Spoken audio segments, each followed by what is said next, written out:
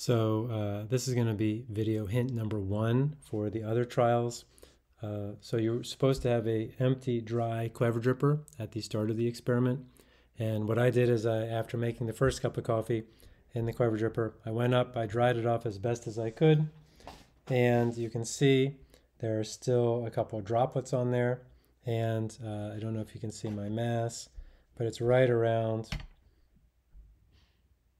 it's actually 279.4, which is a little less than it was before, and there are still some drips on here.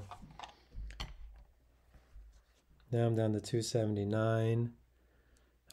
So within a gram, it's the same, and so it doesn't have to be completely dry. Wipe it out as best you can, and re-weigh it for each time that you do your set of experiments. So I'm going to do, this is on the second one, and my starting is 278.9 grams. And now I will again weigh a coffee filter. And you'd think it would be the same, but